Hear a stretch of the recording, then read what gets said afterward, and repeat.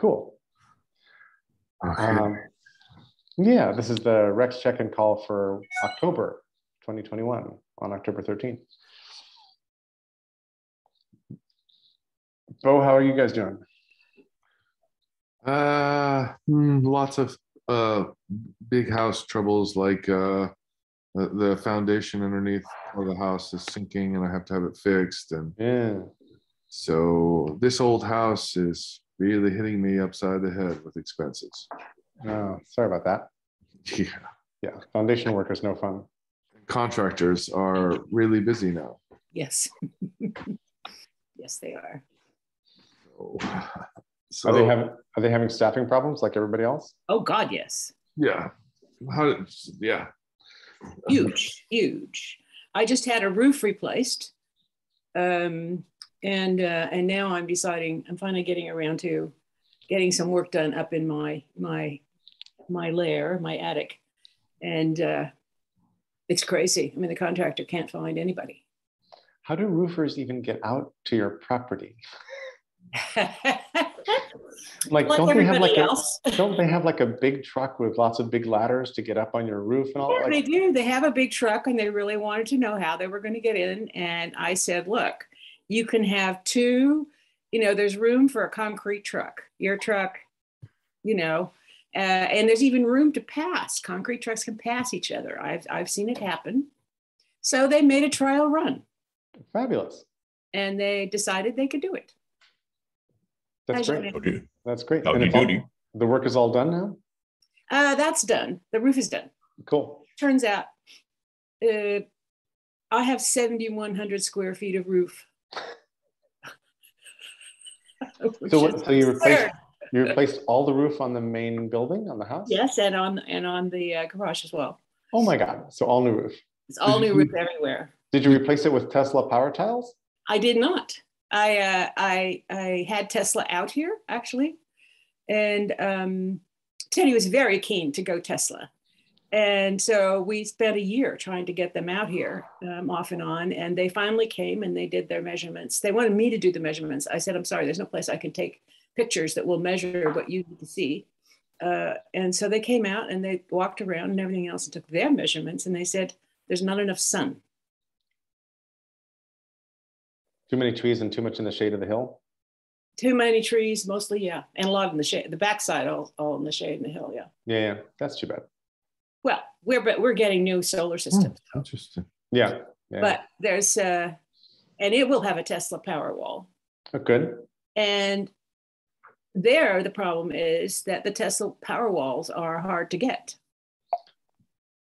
So I can imagine that the new suburban chic will be having some old junker Teslas up on jacks behind your house that will be like playing the role of a Powerwall. Be like, oh, those aren't junkers. That's actually my backup power system. Exactly. That would be nice, wouldn't it? Yeah, and you could even we're pushing the end of the batteries and we're pushing the end of the generator, and it's not happy. Oh man, yeah. So it's not like a foundation. Okay, I understand that, but it is still an important part of the infrastructure. Exactly. So Shimei, do you know how to jump the queue for a Powerwall? No, I'm not a fan of Space Jesus. So you're not a fan of what? Elon Musk. Oh. Space Jesus is the term that I've heard. Oh. Jesus. I mean, we have a Tesla wonderful. car. So would you not? Are you telling me you would not buy a Powerwall because it's Tesla? I would think twice about it. I would look for alternatives, but at this point, I think the Powerwall is pretty much the only one in the game, at the moment, at least. Only one I've seen.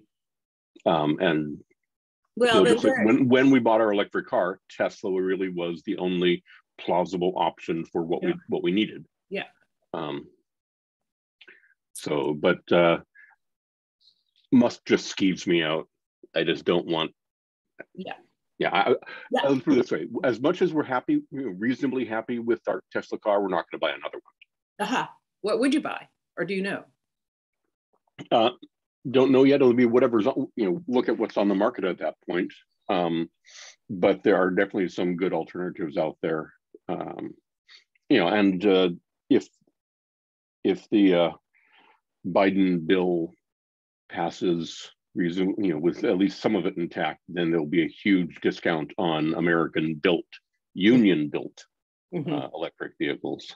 So, which I love in part because it does piss off Musk, because he's very anti-union. Mm-hmm. Yes. Speaking of union, I just a friend of mine is part of IATSE, the television and screen workers union. Mm-hmm. They have now called for the strike to begin Monday at 12:01 a.m. Pacific time. I didn't know there was a strike brewing. Yes. Oh yeah. Basically, all of the companies, Netflix, Disney, et cetera, all these companies that do streaming keep screwing over the workers with contracts and with making demands, because the streaming stuff was never really woven into the contracts they had before. So people are working 12+ hour days without the right kind of compensation, not being fed properly, a lot of COVID safety stuff. And these production houses have just been dragging their feet on making improvements. And so IATSE says our contract is up, and they said about 2 weeks ago, unless you take this seriously, we're going to go on strike. And they just announced that they now have a strike date. So if the production houses don't get their shit in gear by the weekend, then we're going to see every kind of production, movie, television, streaming, everything shut down. So wait, is this going to postpone our Bridgerton binge watching? You can watch stuff that's already been made. I know. So you feel free to watch reruns of The Office over and over again. Oh God, I can't stand The Office. I do not. Cringe humor is not my kind of humor. Anybody else? Yeah. I can't do cringe humor. Like Larry David makes my skin crawl. Like I just can't watch stuff he does. It's like. I want to hear Jaime's reaction to Apple's doing the Foundation series. Have you been watching that? Yes. I haven't. I was actually planning on watching it this weekend. We hadn't gotten around to subscribing to Apple TV Plus, whatever, until. So one thing you can do if you have a bunch of Apple devices in your family is you can set up a family plan that shares a whole bunch of crap. So shares the iCloud storage, shares the apps you download, videos, whatever. And it all gets billed to a single credit card, mine in this particular case. And my parents, which I put on the family plan so they could actually get reasonable backups for their phones, have a bad habit of accidentally subscribing to things that, like my mom subscribed to Apple Music. I was like, Jesus, you're not paying for this, And my father to Apple TV Plus. So this time I said, well, screw it. They took care of the subscription side of things. We get to use it, so we'll use it. We're paying for it anyway. Yep. And don't forget, you get free Apple Plus if you bought an Apple product in the last year. So you never even paid for it. If you buy a phone or anything, you get it. Oh, I didn't know that.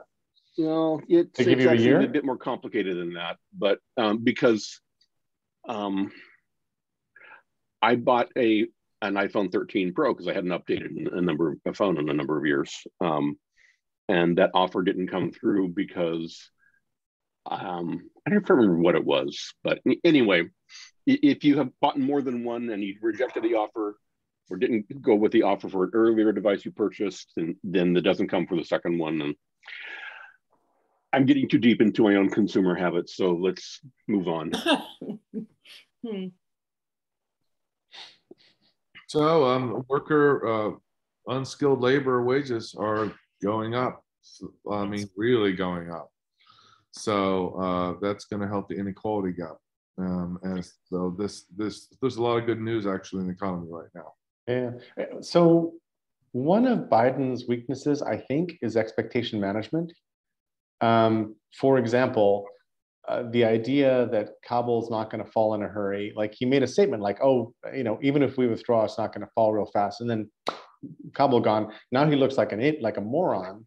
And I think there were a bunch of people saying, hey, this is a house of cards. If we back out, it's going to fall. And nobody was listening to those people, which is usually what happens with good forecasters, right? Right, Jaime? Yeah. And so on this one, I think between supply chain complete cock-ups, labor shortages, rising wages, which is fantastic, and a bunch of other stuff, some inflation is inevitable. And I'm no economist, but INAE, but I think we're heading straight for some inflation, and he needs to prep people mentally for it, or he's just going to be blamed for the inflation, right before the election, and then who knows what happens. No, I've been preparing for inflation now for over a year. So the inflation's going up for a lot of reasons, but most likely I could bottom line it for you. M2 is going up, but money supply is not enough. The money has got into people's hands. In 08, 09, when they pushed money in the economy to save it, it just went on bank balance sheets and the banks didn't loan the money. So the money essentially never hit the real economy. It got trapped. Right. In this instance, when the government was giving money, thank God, for COVID, they were directly like monetized. That money went into people's real hands. Right. Mm-hmm. It also paid off some of their debt. Yeah. So this time, none of this is bad, and inflation itself, anyway. So the money really hit the real economy this time. And the other big problem is, not big problem. The other thing that's going on in the economy is that you have a record amount of debt. We are back to World War II levels of debt. Now, of course, this is just because of COVID. This is because of the last, 15, 20 years. We've just been building this debt, including the tax cuts Trump did to give capital yet more money. Because it didn't have enough. They just didn't have enough money on hand. Yeah, cool. With the discount window wide open and all that, there just wasn't enough money for them to grab. Right. So what we're likely to see, and you'll sometimes hear this term, financial repression is a term they utilize. So the government, last time they were in this much debt was World War II. Ooh. And we're talking not absolute levels, and finance, all you care about is relative levels, like percentage of GDP. So essentially GDP is your national income, and your debt level is whatever percentage of that it is. So we're back up to that kind of level. And we're not the only one. I mean, Europe's in that. So basically across the Western world, all these Western economies are in that kind of debt. So the last time, the way they got out of it was they, in a very artful way, stole from the rich to pay for it. And they're going to do it again. And it's quite beautiful, actually. What they do is inflation runs hot, and then they hold down, the Federal Reserve holds down Treasury bill rates, interest rates on T-bills. And they did that throughout World War II. Inflation would go skyrocket up 15%, and T-bills were paying 2%. And in this way, they were able to essentially do a massive transfer of wealth from the wealthy to the other side. And it's called financial repression because essentially there's nowhere to go. When they hold the interest rates down like that on Treasury bills, your only place to go left is the stock market and go with the risk. And essentially the huge amount of money out there just doesn't do that. And it directly transfers the wealth back. So we're back into what Ray Dalio talks about this, and it's really neat. It's very neat historical stuff because it's been happening for for the last 700 years. Nations have done this game to get out of debt, and that's what's going on. So I'll be fine because I'm all in on GameStop and Bitcoin. Bitcoin is you're safe. Bitcoin is stealing gold's thunder as an inflation hedge. And I definitely want to talk about blockchain because I saw you did some stuff, Jim A, you did some things like that. So a lot to talk about on blockchain. Yeah. And it's not crypto. Crypto is like the first manifestation of blockchain. There's just so much that's going to happen because of blockchain. And essentially think decentralized, trustworthy database. And 20% of the economy is involved in what is about to get hit with what blockchain can do. And, crypto is just basically a little piece, a little sideshow. What will it do to the 20%? I mean, what will it do to, well, how does that work? So what's so beautiful about decentralized trustworthy database is so everything that's record-based, Susan, like here's where I foresee, and a lot of the stuff I haven't read, so I'm just projecting out my own thoughts about how this is going to work. So essentially you have let's talk about like money. When they like cryptocurrency, and this is just one use case. So right now, most dollars, are not physical dollars. They're just an entry on Wells Fargo's, journal saying, You have this much money. Yep. So the fact of the matter is most money is already digital, period. But what do? You trust Wells Fargo's journal. Wells Fargo knows how much money I have, and I trust them. There's all kinds of entities throughout the economy this is going on with. So anything that's like a record like that is ripe for being turned into a blockchain database. And a blockchain database is essentially a bunch of nodes maintain the database, right? And it's trustworthy. Now, I can get into how that works and everything, but I foresee things like driver's licenses, deeds to houses, the deed to your car, your title to your car. And I think a lot of these blockchain databases will actually be like between the states and the federal government, the state insurance companies, the states and automobile manufacturers. Because if you think about it right now, when you go get a car, you go to a dealership, you buy it, the dealership basically says, so Bo bought a car. And then the insurance company says, Bo bought insurance from us. And, and the bank says, yep, we loan him the money. Every one of those things could just go into a blockchain, and every one of the nodes could just be the bank. It could be the bank, the auto company, the dealership, and the insurance company, and the state. So all those records, it's going to be actually really beautifully efficient. In fact, one of the things I think these blockchain people are really missing out on is they keep thinking this is going to dissolve governments. It's going to like pour acid on governments.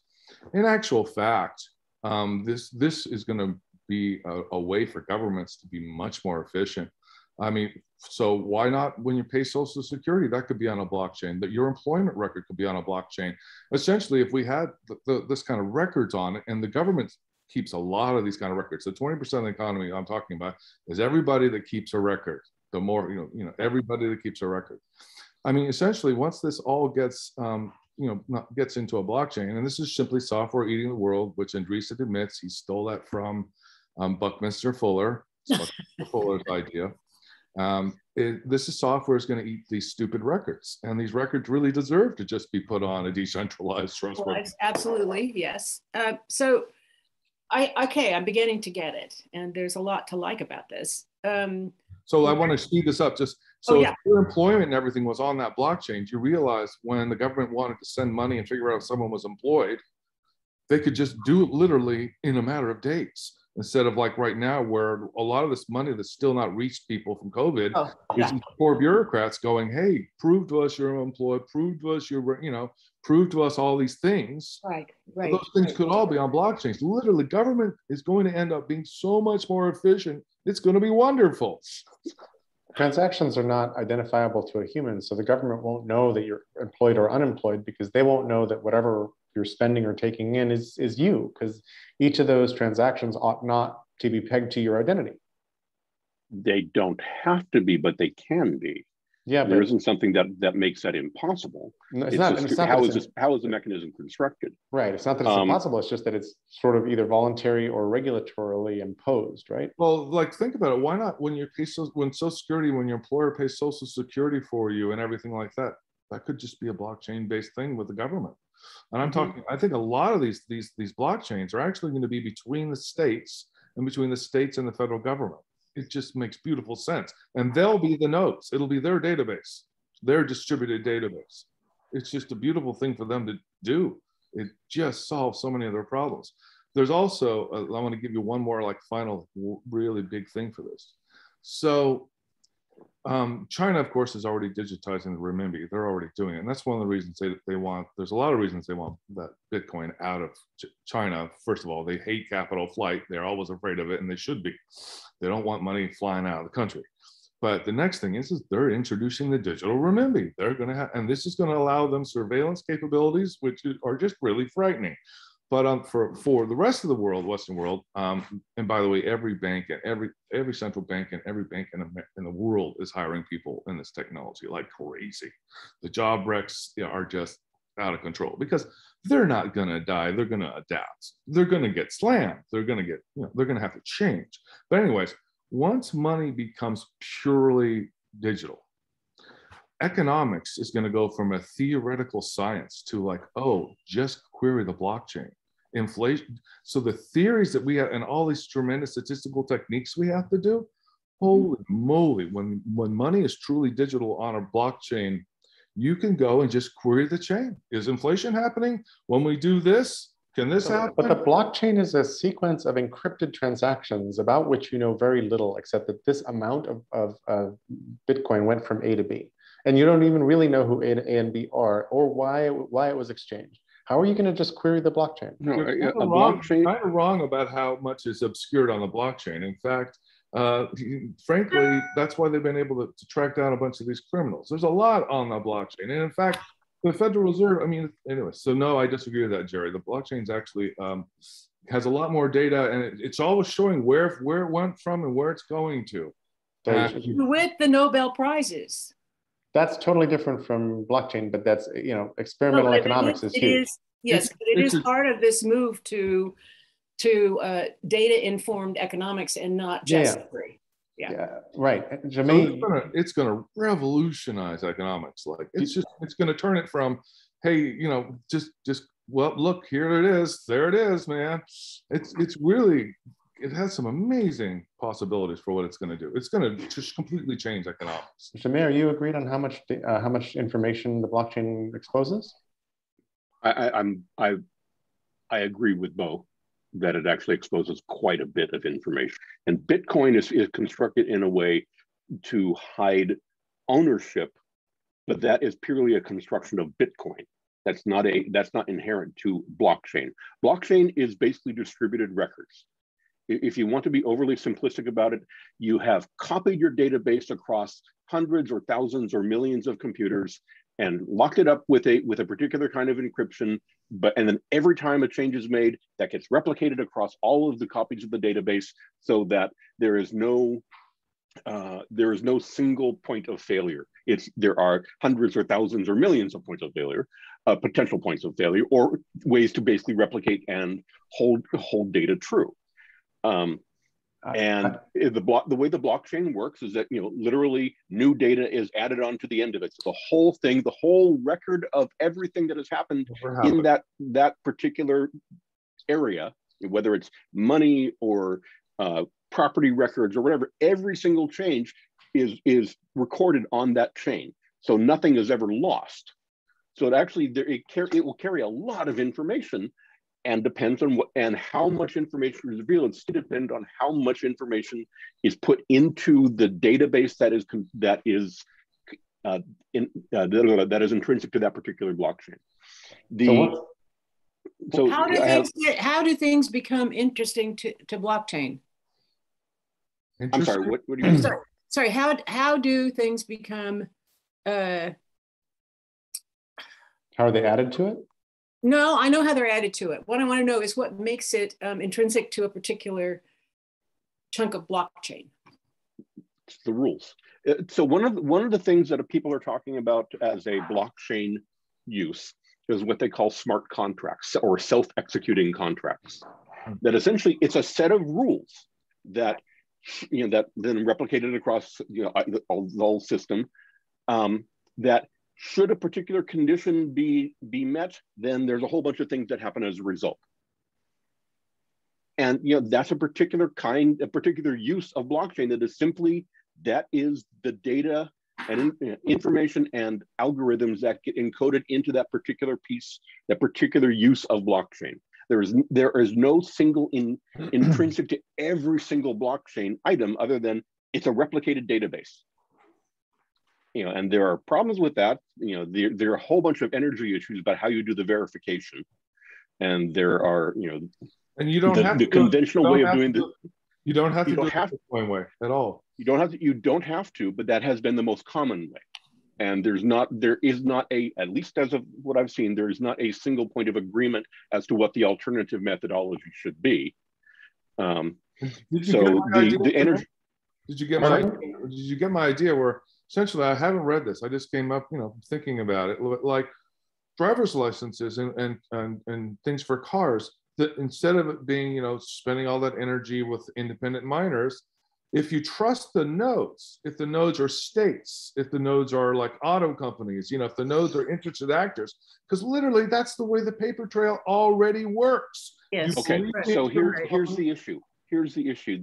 A blockchain system is more trustable the more nodes there are. I know. Because you need to have 50% plus one of the nodes to be able to control the content.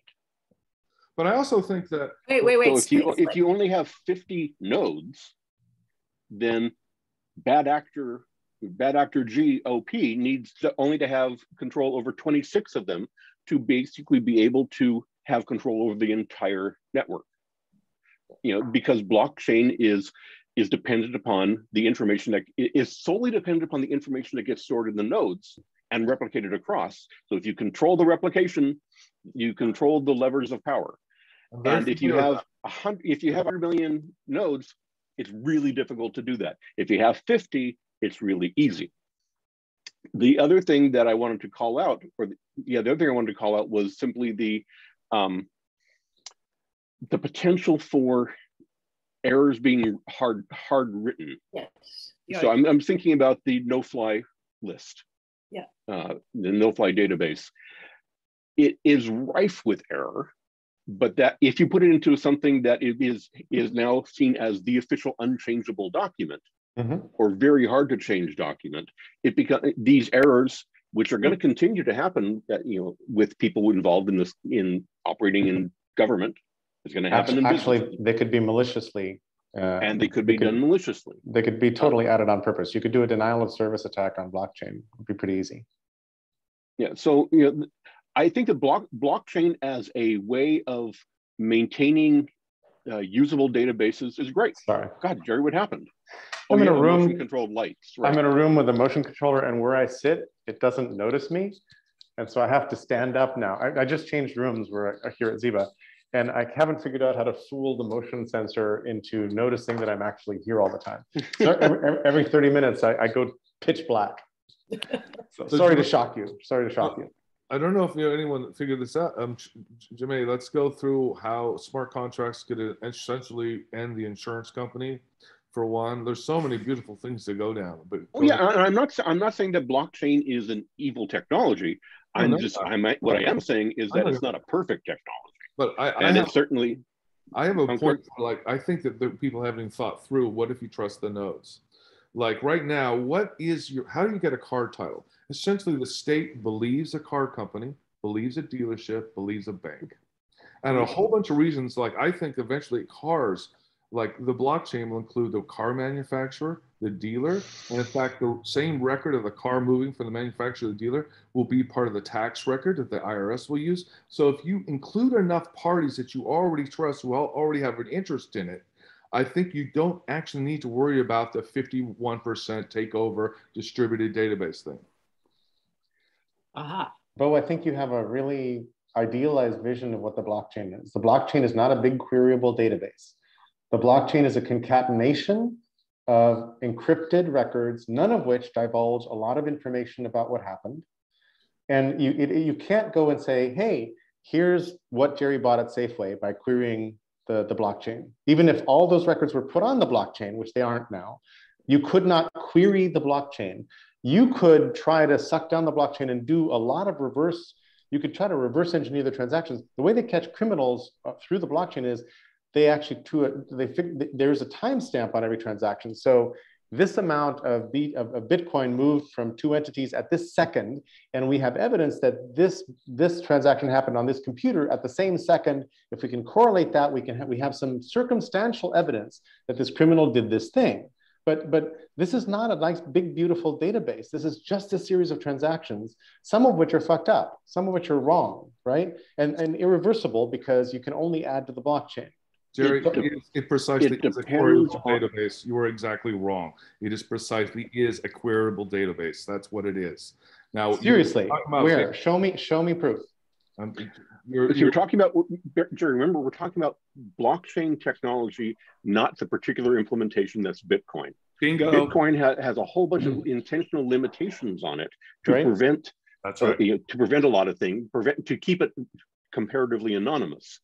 And so that's why they have to do this kind of inferential data discovery, around times of transaction. But that's purely a Bitcoin issue, not a blockchain intrinsic issue. So show me a blockchain that is a queryable database anywhere. I mean, I agree that in principle is totally feasible, but also the idea that my driver's license and insurance records and accident records and healthcare records would all end up on one or several queryable blockchains that are queryable in the way that Bo is envisioning seems actually sort of impossible to me. Well, I think the DMV already has one. We're just talking about a distributed DMV database between the states. Yeah, and this is basically, because Bitcoin has been the most visible implementation of blockchain, it really gets generalized to everybody. Yeah, well, what I mean is that basically the two of them get conflated all the time. Right. You know, and so when we're talking about blockchain is a particular kind of database technology that makes for, you know, it replicates across multiple devices to basically to ensure consistency and to maintain a queryable set of information about whatever. And I don't know about the queryable part. So I mean, queryable in the sense of I think we could help Jerry out if you explain the use case of artists and music and blockchain with smart contracts and how that could work. And I think Jerry could really help. So the smart contracts don't happen on normal blockchain; they happen over on Ether, like Ethereum. Ethereum is a blockchain system. What is the normal blockchain distinction? Exactly. Keep going, Jerry. Go ahead. No, I'm curious. I'm trying to figure out where Jerry's going with this, because Ethereum is a blockchain system. Right. Exactly.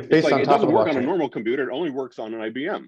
Mm-hmm. No. All these systems are layered, right? There's layers and layers of stuff that are happening.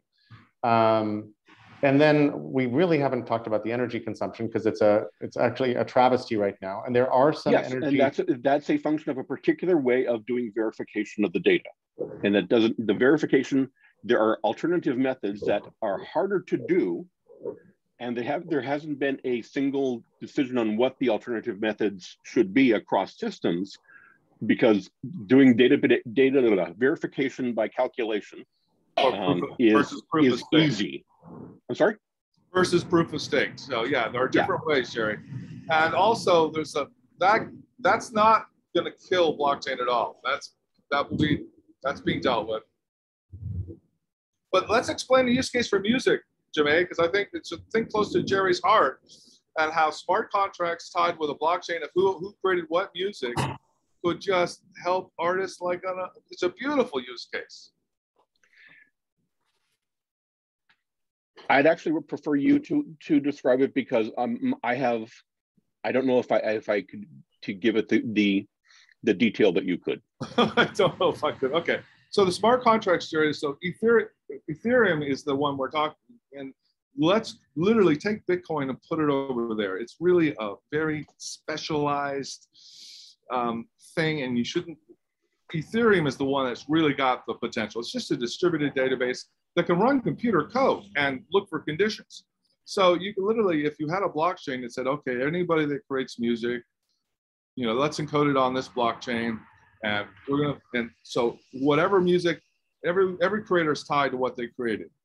And then literally that person could just go and say, okay, this is how much I charge for this, and this is how much I charge for that. If you play it in a TV commercial, if you put it on your YouTube video, and it could literally just go query the blockchain and get them a micro payment right there, boom, through the blockchain, and the whole transaction could just be between computers and simply the blockchain literally. So I'm probably not explaining this. I'm going really fast because we're all a little heated here.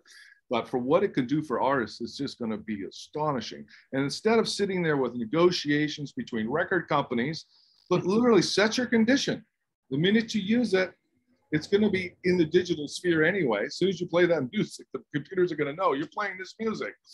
And it's like, okay, well, that person owns the music. Okay, give them a micropayment, done. Literally, it could be such that you could put it in your YouTube video, for example, and it doesn't get charged till somebody plays the YouTube video. So you could literally do that, Jerry. It's beautiful. It doesn't happen magically. Systems have to be programmed to use it. And so YouTube would have to be programmed to make use of it. But where Bo's going with this is that because the system is done algorithmically, is set up algorithmically, you can have very specific conditions that get met to have very specific results, because it's all, and this is the critical part where for the blockchain, it's replicated across, dozens. There are dozens of us. It's replicated across thousands or more systems that all can verify each other that this is the rule. Yeah, and that's the value of blockchain in principle, is that kind of cross verification. Because if it was just a single database owned by ASCAP, right, or some, then ASCAP could make do any kind of changes, and no one could do anything about it because it happens behind the scenes. It's the one database, and look, this is what the database says. It must be right. Whereas you have a blockchain listing of music ownership that then can be tied into systems like, for micropayments. Then you have that kind of cross verification to make it very difficult to manipulate. So it's a trust machine. I mean, The Economist, I remember when I was really digging into technology, I just realized, oh my God, it's a technological solution for trust. It's a technological solution for trust. And then I go digging into my Economist, records, and they call it the trust machine. They wrote an article about it like 3 years ago and went, oh, this is the trust machine. And I went, oh my God. And if you really think about how many things go on in human relations and economic relations, they're all about trust.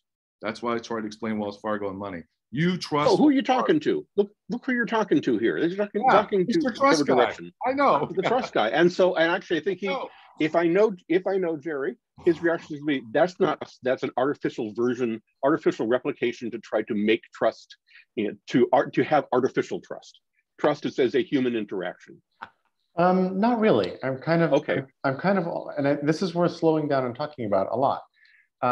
So they call blockchain or whatever the trustless system, right? And I'm like, actually, no, it's not. We're trusting that Satoshi's algorithms actually play out and that the maths in these things work. Like we're trusting that the Genesis block of Bitcoin is actually trustworthy and findable, and nobody knows who Satoshi is, and nobody knows where the Genesis block of Bitcoin is, or whatever else is going on. Nobody actually knows those things. So everything we're talking about is built on a bunch of acts of faith that are technological and mathematical, but are still kind of acts of faith that could basically blow. And then the assumptions that you're talking about, Jamey, like the corruptibility of the network, 50% plus one of the servers and all that, right. I think are pretty true. And I think those assumptions are being violated all the time as people experiment at higher levels and get abstracted away from the foundational workings of the system. So I'm really interested in all these things on top. And I think NFTs and smart contracts are really exciting. I think there's all sorts of potential to pay artists. I agree,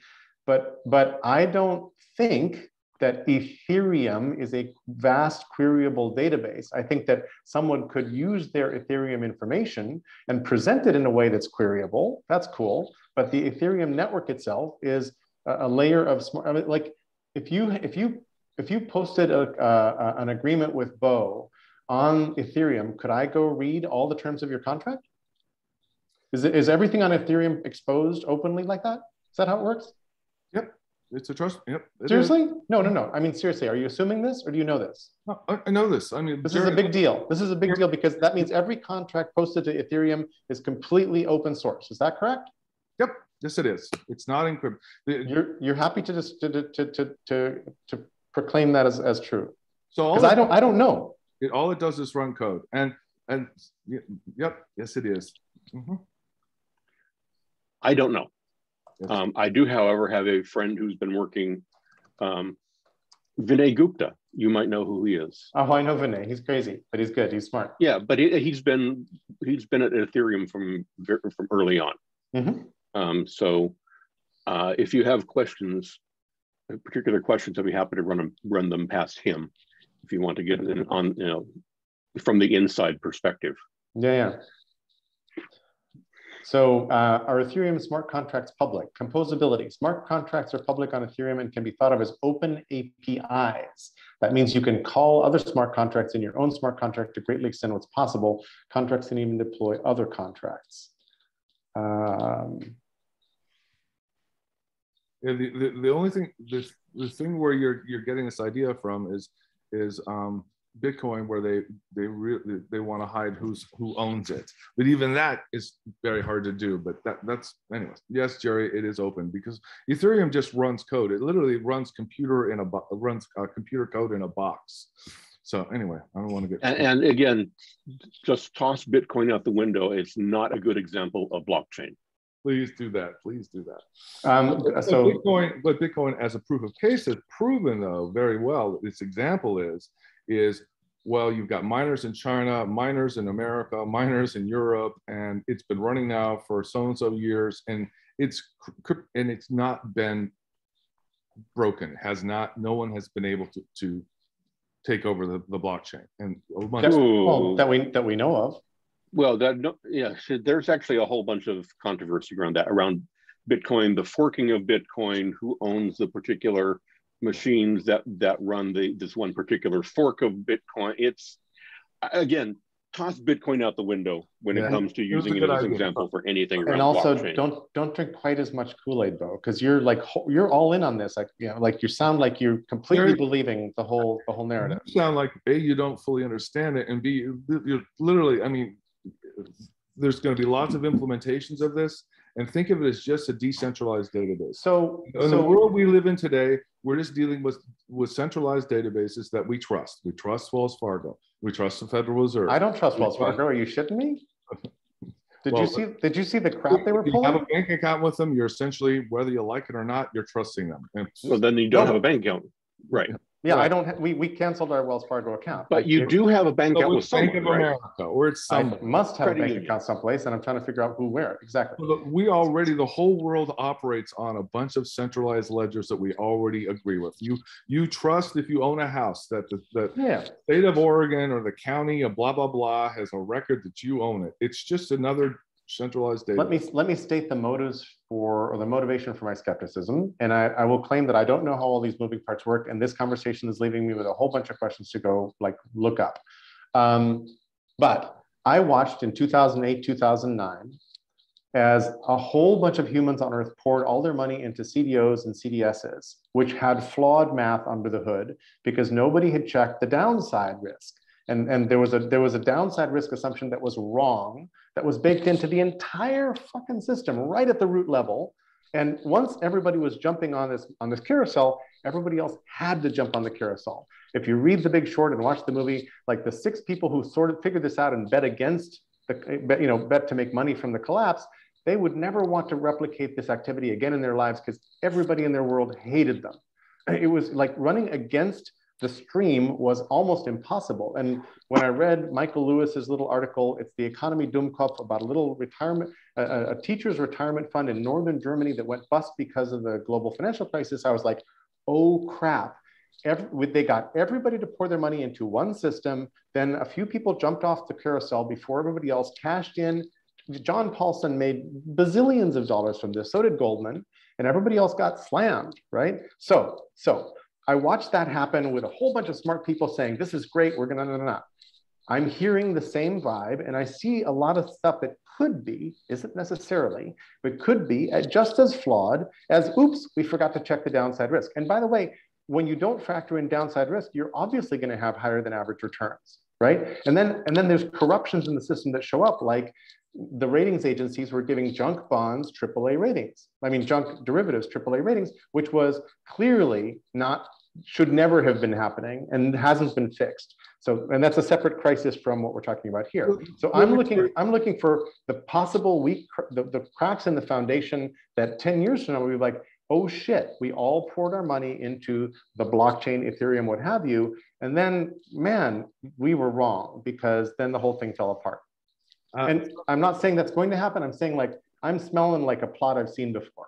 I would say, first of all, this is kind of an argument from accident. Just because this happened, the financial system wasn't thrown out. Financial system always suffers from financial innovation, where actors outrun the regulators, and they do all kinds of things that the regulators didn't even understand, and that's half of the situation. Regulators are always behind things. In fact, you're seeing that happen right now in blockchain. The regulators are sitting there trying to figure out how to do this, and they're like, oh my God, it's a whole new world that's evolved in front of them. And this is always happening. Blockchain is simply a technology which we can now have decentralized trustworthy databases. That's it. That's all it is, Jerry. Period. And anyone that understands a centralized database should be able to understand a decentralized database and the value therefrom. It's simply a technology. So I think I'd put it this way: there are no inherent technical reasons why somebody couldn't set up a broken scam like CDOs, whatever, using blockchain as an underlying technology, because the underlying technology is neutral to bat, is not, it's agnostic. It's just it's use agnostic. You're disagreeing, Bo? No, that's it. Exactly. Yeah, it's just a technology. That's it. And so it would not be at all shocking to me if there was some kind of financial system fuckery that happens using blockchain, but it wouldn't be happening because it's blockchain. Beautiful. It would be happening because it's fuckery. It's like saying, you know, you can have fuckery. You can have the financial system fuckery whether you're using digital dollars, fiat currency, or gold. You know, gold-backed currency. You have maybe a different kind of fuckery, but fuckery remains possible. I love this term, fuckery. It's great. So, what I think you and Bo are not as in so much disagreement as it may seem. You're just talking at different angles. You are Jerry, completely correct in saying that there is a kind of halo around blockchain right now for a lot of people that make it sound like it's magical technology that'll fix everything. And and I have to admit, Bo, that some of what you were saying about how it'll make government great and efficient, that was redolent. But you know what I'm trying to say something about. But that doesn't mean that blockchain is the opposite. There aren't horns on it either. It is an agnostic technology of verification and database replication that can be done in a very efficient way. That is hard, but not impossible, hard to break, and has the potential to make some things happen, some kinds of transactions happen either automatically or with greater efficiency. However, it is a human technology. It will and has been abused. It will be and has been abused. And, fuckery remains possible. Where I think for Bo, what I think Jerry's getting at is that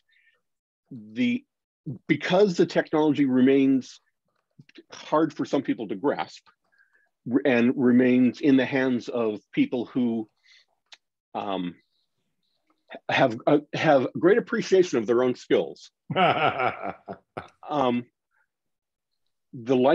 is a potentially higher likelihood of fuckery that can take place because of this, because people can be bamboozled more readily.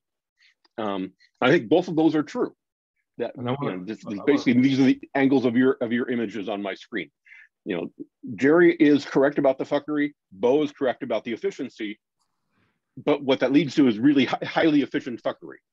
Yeah, and I would like to say one of the reasons I'm saying how government would be better, I'm actually trying to say something against the greater blockchain community, and specifically the libertarian idea that somehow they're going to destroy banks and destroy government. I mean, I am actually highlighting, and when later on, I'm sure in a year, I hope in the future years you understand what I'm trying to do. I'm saying, no, this is not going to knock down governments. Yes, it will greatly transform banks. Banks are going to have to innovate and find a new place to be. But in a lot of ways, banks still have very vital functions to serve. So when I was saying government's going to be more efficient, that is completely contrary to what the blockchain community is saying. Every day, the community is saying things like, government's done. We're going to be able to escape governments entirely and set up our own little crypto states, blah, blah, blah, blah. That's why I'm saying wrong. Actually, this is going to be a boon to governments, and they will figure it out. Did you read the long read about the seasetting ship? Yeah. So I'm trying to actually go against the blockchain, elect who are now just endlessly going on about how governments are over and everything. Wrong. Yeah. Yeah, I don't think anyone on this call or anyone who would call into this call would be likely to fall for that particular interpretation of reality. You know, for one thing, we tend to be I don't think there are any teenagers who regularly call in. And most of the stuff you see on Twitter from blockchain of likers and stuff like that is just drivel. It's drivel. And it's very similar to like 1999, you know, the .com stuff. Like, you know, pets.com is rife. It's all over the place right now. Agreed. Okay, I'm done. Go ahead, Jerry. Mr. Clark, you've just missed a fun and heated conversation about blockchain, Bitcoin, the future of the world, and everything. Yeah, not Bitcoin. Toss it aside. We're not talking about Bitcoin. Okay. Well, I'll just add my 2 cents that, you know, people who are only talking about blockchain don't understand the larger domain of digital ledger technologies, and they're fixated on some subculture or cult of blockchain that, you know, need to expand their thinking. Nice. Which is roughly what Bo was saying. And I'll also say that, you know, cryptocurrencies are simply the new thing that was needed once we made bearer bonds illegal, right, for the criminals of the planet to be able to move value across borders without being detected. Yeah, I'm done. Don't forget how billionaires have like fly into Switzerland and they have all those storage facilities where they put all the works of arts and everything to keep them out of, you know. So yes, the fungibility of cryptocurrencies is a very useful tool for not just criminals, but I guess you could call the real criminals, the billionaires of the world. Criminals. Criminals.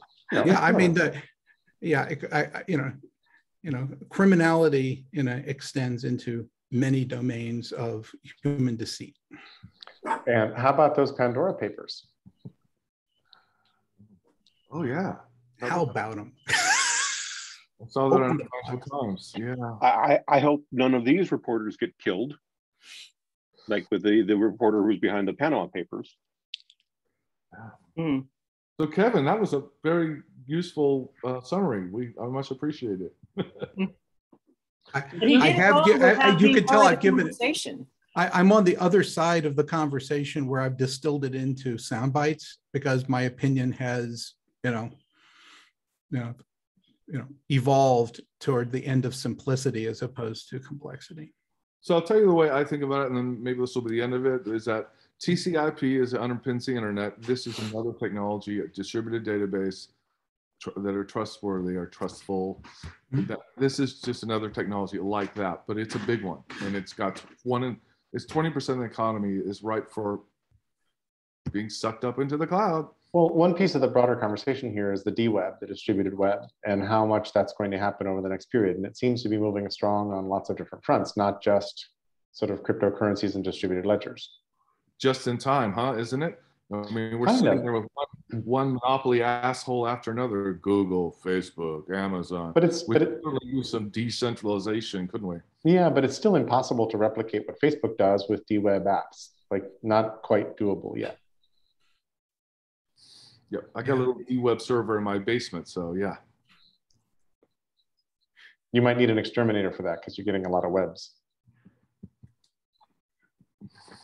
Yeah, okay, I'm done. All right, Jamey, pick a new topic. Shake the magic 8-ball and tell us a completely different topic we should focus on for the last stretch of our call. Oh, now you put me on the spot. Something else that's juicy for you. It can even be doom. Come on, let's just figure out what's happening with the latest variant of the virus and how I guess we're really going to end up living with it, just like just like the flu or something, influenza. So we're shifting out. So let's talk about that. Well, yeah, you got Delta is becoming endemic, and the partisanization of the anti-vaccine structure is horrifyingly fascinating. Yes. Because it's become just it's getting worse every day in that split. To the point where it's actually starting to have follow-on effects or side effects against other kinds of vaccination, where there's some people questioning getting vaccines for everything, other things, everything. Yeah. But also, like, heating people up about vaccines really serves a bunch of different things, including undermining elections. So what's happening here is people are getting like really, really pissed at public officials, and the cost of being a public official just shot through the roof. And it's mostly, sorry for the lighting again, mostly these people don't get paid much or at all. There we go. Come on, little detector. This is getting Kafkaesque. Now we're back. I know.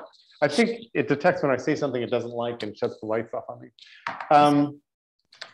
But I'm seeing, a piece of what the Republican Party is trying to do right now is make sure that all at the local level, everything works in the favor of Republicans, so that at the next election, no matter what the popular vote is, they win the election.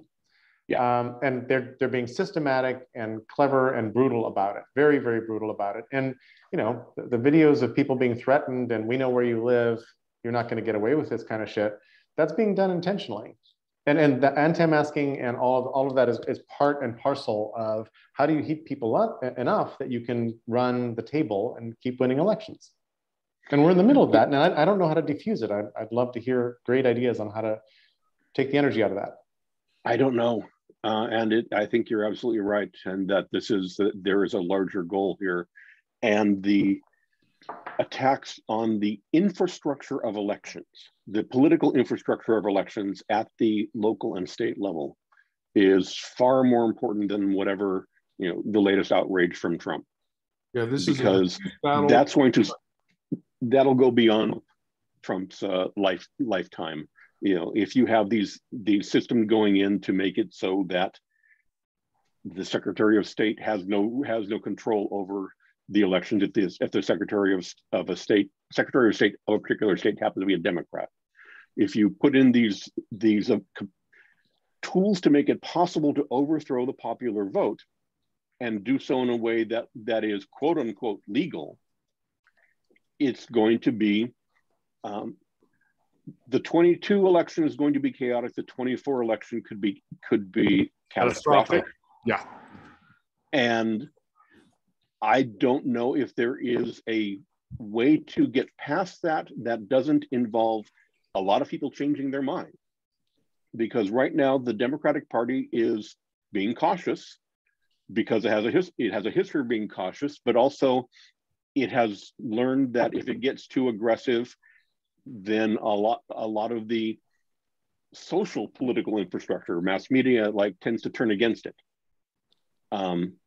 The accusations of being a radical are much more harmful to Democrats than to Republicans. And sadly, it's the Overton window, but and so you have a situation where we'll see examples of this in 22. And there'll be court cases, there will be people yelling, hopefully nothing more than yelling. But if it's not broken down after that, then 24, we will get whoever's Republican as president, no matter the vote. So historically, in a fight, usually often the person with the least to lose and who's willing to go the furthest wins the fight. And this is the problem with peaceful societies. I was reading Howard Zinn's old piece about Columbus, because Columbus Day was Monday, and somebody floated, hey, here's Zinn's old essay about this is the real Columbus, who was brutal and was welcomed. Like the Taino people were like, dude, here you are, here's our stuff. And he's reporting back to England how generous these people are, and we could take everything with just a couple soldiers. And you know the rest of how that plot plays out. So this has happened over and over and over again. And a peaceful society that's actually trying to sort of nurture the commons and the people is usually victimized by somebody with sharper swords and more gunpowder. So my question is, how do you become like a pufferfish? Like the pufferfish's only defense is spikes on its outside, and when another fish tries to eat it, it's like, and then the other fish will barf it out because, ow, I didn't like that. That was awful. Well, eventually you're going to have like a Jonestown, loyalty, where the people realize that they're being, sacrificed, at the altar of what they've worshipped. But those people all died. They didn't leave. Well, that's okay, because the demographics are arcing toward, a lot of them are going to die. Now you will have, go ahead. Between immigration and the coronavirus lopsided deaths, you would think that the demographics would be like kicking in at 2022, 2024. I'm not reading that at all. I'm not reading that at all. And also in part, it's because a lot of Latinos are much more conservative than you think they are. If you saw John Oliver this past weekend, a lot of the stuff that YouTube and Facebook has been taking down for misinformation, if it's done in Spanish, is not being taken down. Oh, so wow. A lot of that anti-vax, all of the real crap misinformation is spreading like wildfire in the Spanish-speaking community in the United States. Wow. They don't have the capacity to work nationally in this country. The stat that John Oliver used was that 20% of Facebook's use is English language, 80% of their fact checking is English language. That's what I was trying to say, and I used the wrong term. I meant multicultural, not multinational. No, but I knew what you meant. Whether it's capacity or focus or whatever. I mean, well, we know that outside of the United States, Facebook is not a social media. It's a utility, right, that facilitates commerce and facilitates banking and facilitates a whole bunch of other stuff.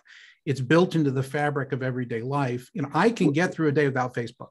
There are places in other parts of the world where you can't get through the day without Facebook. There are definitely places that can't get through the day without WhatsApp. Yeah, that's true. Absolutely. Yeah. Absolutely. WhatsApp 100%. Is globally much bigger than Facebook. Or WeChat. WhatsApp is absolutely critical and owned by Facebook. So I don't know, Kevin, if you know different, let me know. But you can, in WeChat and all those other apps, you can actually run all of your transactions, do all of your reviews, run your maps, run your whole day. I don't think Facebook has that feature in any country. Well, I mean, it has more functionality elsewhere, right? Yeah. That's all I'm trying to indicate. And you're right. WeChat is much more pervasive. In fact, because I have to use WeChat to communicate with people in China, I have a completely separate Android phone that only has that installed, because when you install it, it sucks up all of your address book and everything else. So I have a WeChat phone, right? You can have everything that's not on this phone. Right? Yeah, makes total sense. Anyway, so you have this, that's actually that's a really good idea. Especially for China, it's also not just WeChat, it's WeChat is China, is massive in China. WhatsApp is global. Yes, 100%. Yeah, and you can live your life inside of WeChat comfortably, and the Chinese government is happy with that because they've got their nose under the tent. I'm assuming that's possible to do with WhatsApp. WhatsApp has mechanisms to allow transactions, and that was one of the big deals with that outage last week or this past week, was that it took down Facebook and Instagram, and Americans were whining about that, but globally it knocked down the economies for countries all over the world for that day. Yeah, people could not run their businesses, could not engage in banking. Yeah, if I can just go back to what you were observing about Hispanic, and I use that term generally, there is a huge intra-cultural caste system inside the Hispanic community, right? And there's Jerry, you remember, I could never hold a Latin American industry advisory council or customer advisory council in Latin America. I had to hold it in Miami because there was no country that was neutral enough, right? It was impossible to host it on terra firma Latin America. It could not be accomplished. And, so what we're seeing play out there is something that's, pretty much as ancient as, what we see play out in the Middle East, right? In terms of, having deep suspicions all the way to hatreds, all right, that play out. And there's, whole notionalities of some Hispanics, cultures are better than others, right? Superior to others. And so we've imported that too. Right. There's a diagram I'll find and share in a sec, but it was a diagram of Spanish castes, the caste system with names for all of the different sort of, it's a little bit like, quatroons and octoroons and all of that among African Americans. And it's crazy. That's how, that's how you conquer societies, actually. In India, the Raj has very few humans, but they managed to sort of use Indian groups against each other really effectively. So much of this is social control. Yeah. So much of this is social control. And the question is, does the DWeb improve, does the DWeb weaken centralized social control enough that it actually provides an alternative and a way out? And can we go supranational instead of, because part of this conversation is China will have digital renminbi and we'll have digital currencies, but those are still national currencies with national taxes. One of the promises of cryptocurrencies is borderlessness. Okay, which is great for criminals, oops, but is really interesting in terms of jurisdictions and the idea of nation states. So there's a thread in the air about, hey, is the nation state under as much pressure for its existence as General Motors is? I don't know. So there was a international politics scholar named Kenneth Waltz. He wrote a book in 1959 called "Man, the State, and War" that remains a text that's used in political science in the U.S. and actually globally. Theory of International Politics, and he also wrote Theory of International Politics in '79 that included the classic line comparing corporations to countries that IBM was far more likely to collapse by the next century than was the Soviet Union, because that perspective that countries had weight and they would not be changed as easily as corporations. So just what you were saying there, I don't know if it directly lines up, but that just flashed on that line that stuck with me. And you studied under Waltz, didn't you? Yes, I did. Yep. Yes, I did. I've got him above you in my brain. But you may, all you had to do was wait a little bit longer. IBM turned out to be a little bit resilient, but it is splitting in two.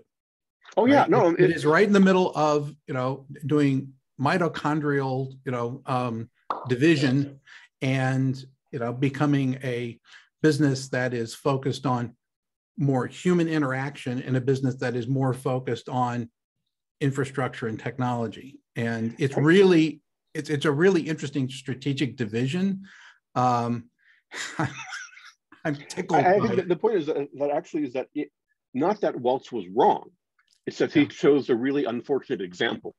I know. To make that larger point, that I think you're right, that if he had chosen, I don't know, France, he would have been right, that IBM eventually does engage in mitosis. But I observe, going back to the Star Trek episode where Captain Kirk, congratulations, Shatner, for going a little bit into space today. 3 minutes. Is that he gets divided into two Captain Kirks in the transporter, and you learn in the episode that the animalistic, limbic, kind of Kirk, is not functioning well with only the cerebral prefrontal cortex Kirk, and they got to put him back together to be a functional captain, right? I suspect that this is going to be the problem with IBM and Kyndryl, is that in separating the technology from the human aspects of interaction, that they will have both organizations end up being somewhat dysfunctional. and that they needed to be together for a longer period of time. All right, but time will tell. It seems like a really strange way to divide the company. Like so interesting. And Amazon will buy them both. Yeah, I mean, the thing is, having been an IBM watcher and even went to live there, so I could understand it. It boggles the mind. I mean, but it actually is true to their core. I mean, those conversations never really happened in any way. They were viewed as threatening all the time, and they pretended to hire social scientists to help them out with this. But I mean, they had social scientists. The only question was, did they have the capacity in a top executive team that mostly tested as being, no, they didn't. I mean, that is my point. They did not have, right. And this is just like sort of admitting they can't do it. I don't know. I mean, Gerstner decided in an earlier era that the company splitting up into smaller units was a bad idea and that we needed to stay together. Now, that was for a financial engineering reason, okay, as much as anything else. Yes. But as I look at this, kind of division into two major thought camps about what business you're in, I'm reminded of the early days when we had field engineering, and we had a field engineer in the account. They say, hey, you're running out of storage. And they say, oh, what do we do about that? Buy more storage. And they would call the account, and so they had somebody embedded with the customer. And, the minute they got rid of field engineering, IBM lost the capacity to sense and respond to the daily needs of businesses. The new Kyndryl that has managed operations and has people with badges, in accounts, IBM is going to lose on the technology side the listening and sense and respond function that they've enjoyed, all right, since they got back into managed operations. I'm going to shut up, all right? We'll just observe and see what happens, all right? And I'll take my 1 share of Kyndryl for every 5 shares of IBM, and we'll see what happens. It is fascinating. Yeah, it is. I gotta go. I was glad to be with you guys for a moment. And yeah, Kevin, thank you. You guys are the best. Cheers. At least we think we are. Yeah, you are. Bye. Cheers, Kevin. What about what's happening in Europe with the wind not blowing on the North Sea, and Vladimir Putin saying, oh, maybe I'll help you out, approve that gas pipeline, everybody. Oh, let's say the Germans closing down their nuclear reactors and filling with coal.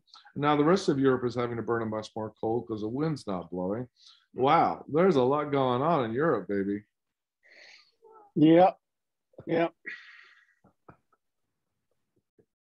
Everything seems messy right now. We're in this very weird state. Well, yeah, remember the beginning of the summer when it was like a week and a half, it was like, yay, we're going to get life again. And then... Actually, went to a restaurant for the first time in a year. And that was the last time I went to a restaurant. And, basically, aside from trips to the doctor and a couple of trips to the grocery store during that interregnum, I have been in the same 1,800 square foot space since March of 2020. So you don't go to grocery stores or anything? You get delivered food? You get everything delivered. Janice will occasionally go. Basically, the drugs I take for my arthritis are tumor necrosis factor suppressors, which basically means they are immune system suppressors. And so I am at a somewhat elevated risk. Yep. So I just don't take the risk. Yep. Okay, I didn't realize that. Yeah. Man. So I'm surprised you haven't built an internal climbing gym or a trapeze or if you pan the camera up, is there actually in fact a trapeze that's out of sight right now? No. Okay. That would be based on the idea of me doing kind of physical exercise, which it's a concept. That's an alternate reality. Is that happening in a parallel world somewhere else? Hang out. That's it. Who's here? No, the most exciting thing here at this house is just is Pandora, the new cat that I think I had talked about last time I was here, because I know I missed last month, but is still not integrated. We figured that it's essentially, she's dealing with kitty PTSD. She was, we got her at 6 months, and she was literally off the street. She had wandered into Janice's sister's backyard and eventually ended up with us. And she has a couple of big scars on her leg and on her belly from obviously having undergone some kind of violent episode, probably from another cat. And so she's just incredibly skittish around other cats. But not humans so much. Not as much. She gets bitey quickly. It's never like a hard, violent bite. It's a "I'm done with what you're doing now" kind of bite. So we're doing all the things you're supposed to do to, to introduce smells and have visual introductions and all that. But it's been a very slow process. Oh man! So that means you've got to keep barriers up inside your house to separate the cats. Yeah. So it's basically Pandora is kept in our guest room, closed into our guest room with her own spaces and litter box and feeding area, etc. And we go in there several times a day, and every day we let her out for a couple of hours and put the other two cats in a different room. And so it's difficult, and we recognize that there's a significant chance we're going to have to rehome her. But we don't want to do it without giving it a full try. Because when she is on her own, she's incredibly affectionate. I mean, she's the most affectionate cat I've ever interacted with, in terms of like coming up and butting her head against you and touching nose and just all the things that you imagine a really affectionate cat would do. She does, but only when she's alone. So anyway, that's the excitement here. Maybe if you put her in the transporter and then beam her back, that part of her personality will split off and be left behind. We'll give that a try. Okay. Yeah. Just saying. How about you, Susan? What else is going on with you besides a roof? That's not enough. Oh yeah, it is. I have to admit. Well, yes. Well, I keep thinking I'm going to sort of dive back in and, write something. And, a conversation like this makes me think. I can't stop thinking is my problem. And it makes me think that there is, I put it in a note up there, but it probably didn't grab anybody's attention at the time. But it seems like there's a social phenomenon, call it grace, that people provide each other in ways that we have not engineered systems to do that. And that it's going to be interesting to see, if I had another life, I might just start over, with the idea that, let's figure out how grace happens now that we've gotten rid of God and religion, right? We used to go there for that. And that's not where we can go anymore, nor, if I read the situation right, are we likely, without some sort of introspection and understanding, likely to figure out how we're going to keep any sort of grace in the system and how it is that we are going to interact with it. And I think it's as big a deal as trust, Jerry. I really do. I think it hasn't quite been noticed. If somebody notices anything in this department, I would like to read it. But my suspicion is that if we were to look at it the way we look at trust, or the way some of us look at trust, which is the outcome of interaction. And as Bo forcefully pointed out, it's not just interaction with other humans, although that is the primary source of it. But we do grant, we do interact with machines and we slowly begin to give them our trust. And it takes a lot of interaction for that to happen. And I think we're going to see more of that. So, but if they're all going to be very, what happens when there is a mistake? I mean, I think they will be more egregious and less visible. Mm-hmm, mm-hmm. And so what's any response to that? I just sort of sit here and think, well, maybe I should just, I don't know. It feels like something that needs to be on the table. It's a spiritual and a religious thing, but it just has to be there. Otherwise, we will just, the social construction mechanisms that we have are going to continue to help us evolve communities of practice, of tribes, of, I don't know, whatever your favorite word is for all of this stuff.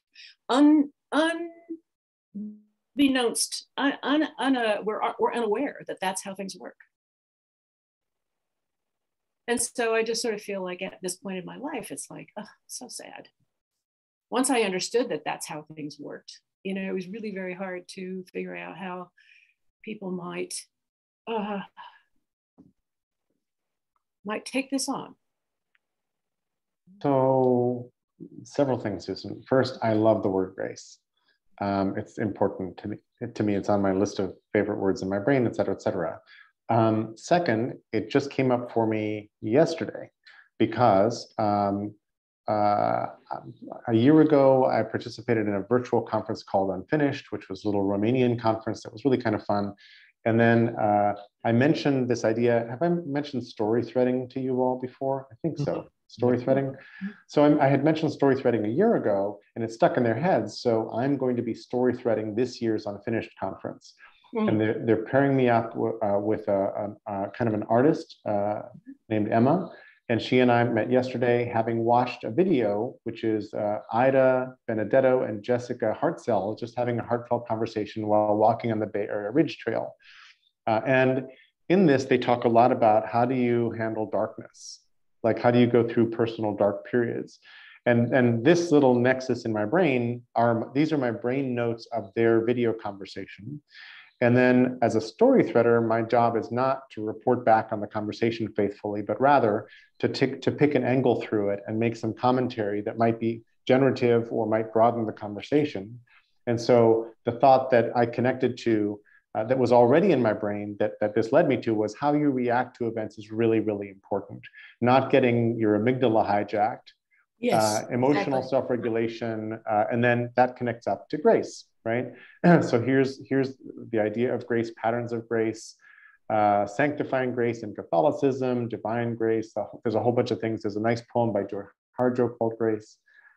Grace under pressure is interesting, but now I need to do a little thinking more about what grace means and how this happens, because one of the things, and to be like a little bit mundane about this, but to bring IBM back into the conversation.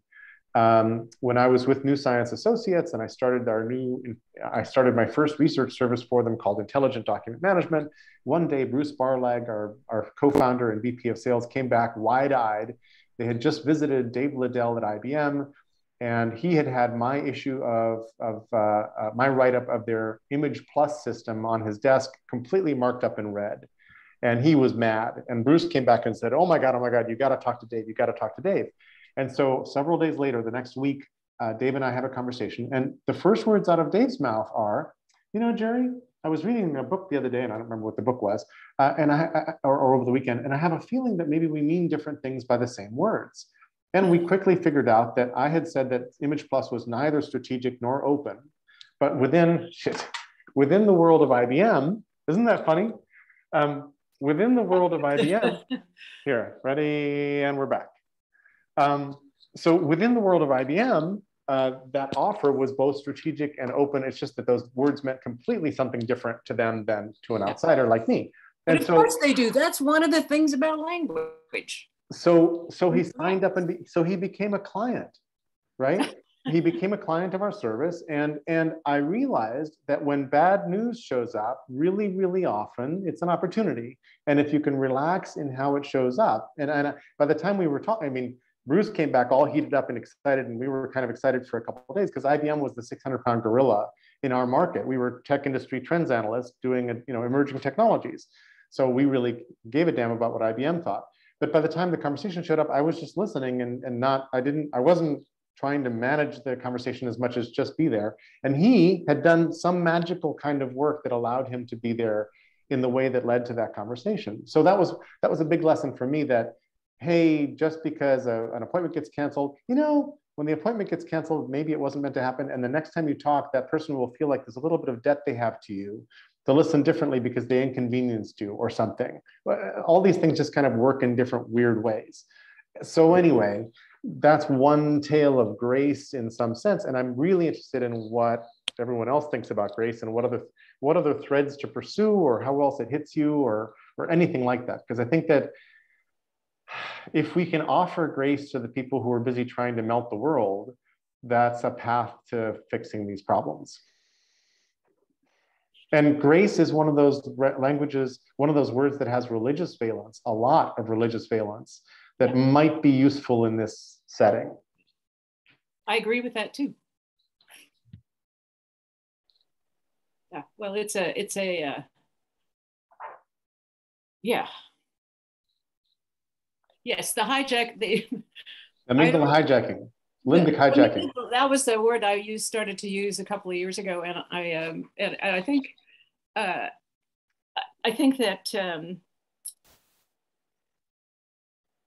it needs to be more. I mean, there are all these things that I'm trying to remember the latest example. I mean, I just see them go by day, where the thing that everybody thinks is a very cool thing is simply reinforcing the hijacking of the amygdala.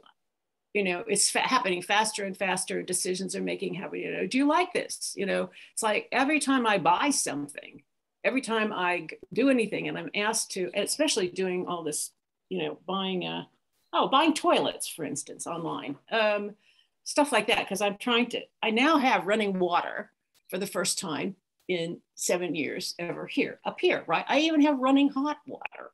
Welcome to the 19th century. Yes. Well, yes. I mean, I told Teddy, I said, it's not even a cold water flat. What's going on here? So, but then I put up with an awful lot of stuff that my friends think I'm nuts for. Anyway, so, but ordering all this stuff, and the zillions of times a day I'm asked to, answer a survey. And it's like immediately, as soon as I bought something, they want to know how my experience was. Yeah. And I'm like, I know we've all had this for years. It's not news. It's not anything else. It's just that it's amygdala hijacking on a scale that I just didn't know existed. With the intent of understanding your relationship in a way that's destructive to the relationship. It's very interesting. Oh, exactly. Which that seems to be unappreciated as well. Yeah. Any other thoughts on grace? Yes, when you talk about grace and then immediately talk about IBM, what popped into my head was Richard Brautigan's poem. Yes. All washed over by machines of love and grace. Right. Oh, that's I like that. I'm going to connect that. Connect that up. I want to link to that column, please. Yeah, I've got it. Grace made me think of M. Scott Peck's books. I really love his discussions of grace in his books, the different Who's drums. that? M. Scott Peck, The Different Drum, he talks about grace in there, and I really liked it. And I think grace is happening all the time. I mean, people, every day, all kinds of people get up and do things they don't have to do. Mm-hmm. This world operates on so much more love and than any, we take it for granted, but it's always happening. Yeah. But we talk about love and we talk about trust, and there are individuals, as you're pointing out, that have thought long and hard about it. I just think it's going to become essential to maybe go meta on it a little bit. I hope that link still works, but that's the link I have in my brain for the poem from Brautigan. Right. Are you sending that to us? Yes, I put it in the chat. Let me click on the link and see if the link is still live. If not, I need to replace the link. Link dead? All right, exactly. Let's find a new link to the poem. Any other thoughts on Grace? I just like I like that's the end of our discussion today. Grace is beautiful. Mm-hmm. And All Watched Over by Machines of Love and Grace is also the name of an Adam Curtis documentary, mm-hmm. which is named after Brautigan's poem. Mm-hmm. There we go. Yeah. It builds. Oh, interesting. I think the poem published in the Atlantic once. I'm going to find that link, and if that works, I will replace it. Oh no, weekend poem. Yeah. Oh, here we go. This is actually an article by Alexis Madrigal, whose writing I really like, which mentions both things. It mentions the poem by Brautigan and quotes it, and then mentions the documentary by Adam Curtis. So it's a double hit. And we should not be surprised. Yeah, exactly. So I thought I did want to make one more suggestion, which I was curious about, which was as the conversation was going on among the three of you, and then when Kevin joined, I thought somebody should monetize this conversation, or this conversation should go somewhere. So to that end, yeah, a couple things. One, I feel underinformed to be holding that conversation very publicly, in the sense of really need to go sort out more of these pieces. But separately and contradictorily, maybe, I'm now, I got a little bit of funding from the Jim Rutt Family Foundation, a little bit of funding to start a podcast called Weaving the World. Wow. Which I'm launching now. Like I'm in the planning phases now. Anybody who wants to help, you're welcome to join in. I've got, I'll tell you where to look. Because we've got conversations going. This morning at 7 a.m. I had a planning call for it. It's a standing call at 7 a.m. on Wednesdays.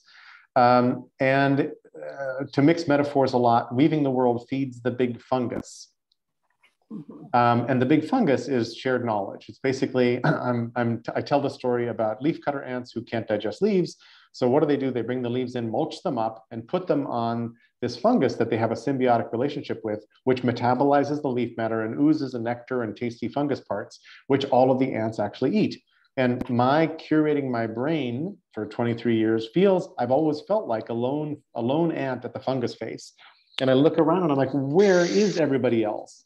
Like, Shimei, you create so much good stuff and you post it in the world. I want to see it kind of as part of the fungus. I want to see it woven into the shared texture of what we know, what we see, and what we believe, right? Because I'm very explicit in my brain about my belief system. And nobody's looking in my brain. Well, like a handful of people are looking in my brain occasionally, but it's stuck in like a Windows 95 looking interface and so forth. We're trying to liberate my brain from the brain software. But if multiple people were putting in the world more about how to weave these ideas together in whatever tool they wanted to use, Rome Research, Kumu, the brain, Miro, whatnot. But if we had a way of playing together to think together, that would actually work. So the idea of Weaving the World is to play that out and to visit humans or groups who have interesting ideas about how to fix the world. And there's 1,000 or 10,000 podcasts already in the world of people who do a very nice job of that. They have a series of episodes where, like Jim Rutt has the Jim Rutt Show. I just brained his interview with Robin Dunbar of the Dunbar Number, which is a really good interview. Like Rutt was well informed. He did a very nice job of the interview. I can point to the interview in my brain and how I sort of deconstructed and reconstructed it.